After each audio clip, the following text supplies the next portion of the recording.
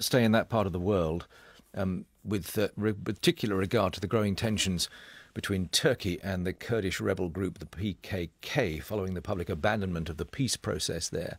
The government in Iraqi Kurdistan has called on the Kurdish separatist group, the PKK, to move its soldiers and camps away from populated areas to prevent civilian casualties. Mustafa Fallah is Iraqi Kurdistan's foreign minister. We've asked the PKK to leave the populated areas. We do not want our populations in these countryside, in these areas, to pay the price. What happened today was a tragedy. Over a dozen people have been killed and a dozen more have been wounded. Houses have been destroyed, people have suffered. That's why we do not want the people of Kurdistan to pay the price of this continued struggle. The Iraqi Kurdish Authority also condemned Turkey's bombing campaign following reports that civilians had been killed in raids inside Iraq. But a PKK spokesman told the BBC that the Iraqi Kurdish president, Masoud Barzani, knew of and had approved Turkish airstrikes against PKK targets in Iraq. Its spokesman is Zagros Hiwa. When the bombardment happened, I was in the area. 7 houses were hit and levelled to the ground. After that, there were 2 wounded people. And when people ran to the rescue of the wounded people and wanted to save them, airplanes fired 4 rockets at those people. And all those 7 people were killed. That's what happened. It's a massacre that the Turkish army has done. It's the KRG administration, President Barzani, who has approved these airstrikes against his own civilians. We took every step needed to start negotiations with the Turkish side, but the only thing they want to give to the Kurds is just pain. Well, countries like the United States have pinned their hopes on the Kurds to rein in the Islamic State. Now, though, the picture is more complicated. Well, let's try and unpick some of that and assess whether the Kurds are better or worse off since the fighting began in Iraq and Syria. With me, Dr. Latif Tas, a Kurdish affairs analyst. Welcome, Latif. And on the line, Choman Hadi, a poet and painter who teaches at the American University of Iraq in the Kurdish city of Sulaymaniyah. Choman Hadi, welcome to the programme. Thank you. Latif Tas, what's your analysis of the most recent developments with regards to the airstrikes and the change of attitude from Ankara? First of all, actually, the peace process continued between Turks and Kurds since 2013. But it is not first peace process. This is the 4th one. The first one started 1993, then second 1997, the 2009 and 2013.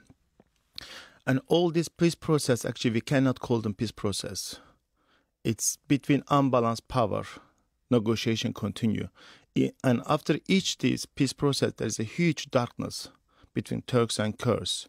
And actually, thousands and thousands of people usually killed after this peace process.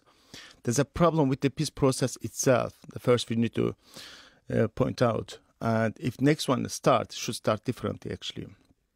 The second one, the development in Iraq and Syria is threat for Turkey. We observed this one last year, actually just 1 year ago, August, when ISIS almost was taken over Erbil. Turkey even didn't help it. And if there wasn't United States airstrike, actually Erbil could have taken by ISIS. The second one, development in Syria by Kurds, is also second threat by Turkey. And third one, the Kurdish political success in Turkey. And outside there is a success by Kurds, and inside Turkey there is a success by Kurdish political activism.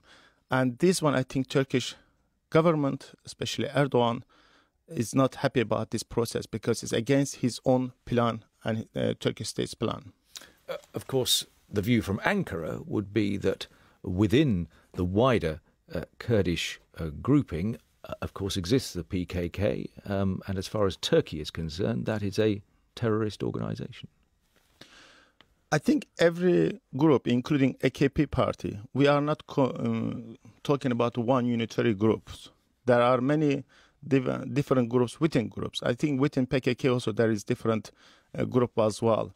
And recent development, it's actually show us something going on. We don't know. We cannot read but also there are some action, for example, against 2 police forces.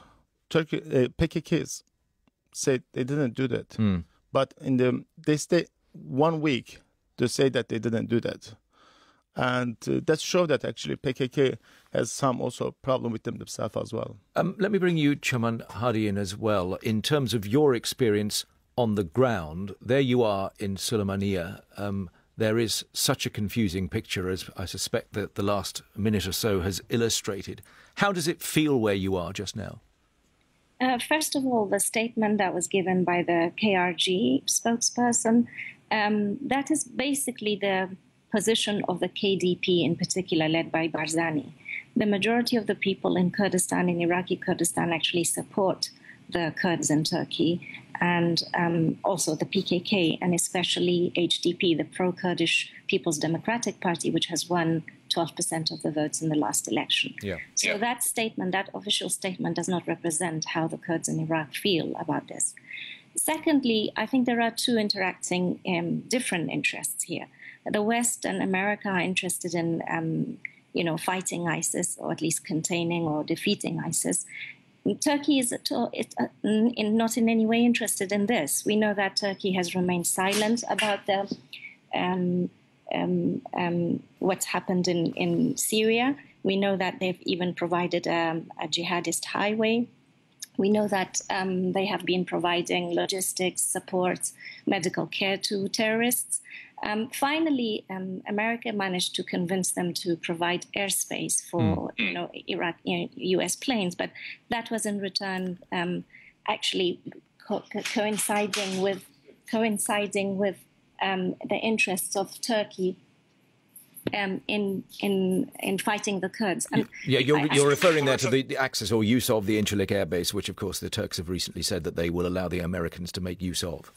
That's right. Yeah. So, if America is interested in the war with fighting ISIS, actually, Turkey is interested in fighting the Kurds. And this is not just about the PKK. This is actually about the democratically elected HDP, the Kurdish People's Democratic Party, which won 12% of the votes. And Turkey is doing this in order to win, because the election the election might be repeated because they are not reaching an agreement, a coalition. And they are hoping to secure nationalist votes for the Justice and Development Party, Erdogan's party, and hopefully win the next election without the Kurds. Let me bring my guests in who might want to ask questions of either of you. Silio. We've been hearing about the actions of the Kurds against ISIS mainly for the past year or so. That brought a lot of attention to the plight of the Kurds overall, which, unless you have a special interest in that, the general public didn't know much about it. And one of the things that the public worldwide found out is that the Kurdish population spread out throughout these countries in the area want to have their own nation, want to have their own country, in fact. How close do you think that has become now, and how much has the Turkish action hurt that goal? Latif Tas, deal with that, and then I'll bring Hannah in. Here, yeah. I think especially Iraqi Kurdistan, they are actually close to independent, and they have been functioning a de facto state since 1991, almost 24 years old state, actually, we can talk, but they haven't managed to go their own ways. And Syrian Kurds, especially now, since last 1 year, fighting against ISIS, the only maybe successful forces so far have been win some position against ISIS. And of course, these two are big threat for Turkey, because Turkey doesn't want, and Erdogan several times he actually clarified, he doesn't want any different state, his south regions, especially Kurdish state, because the majority of Kurds live in Turkey, around between 15 to 20 million Kurds live in Turkey. And I think from that picture, when we look at, especially before the Syrian war, Turkey and Erdogan had different wishes about Syria.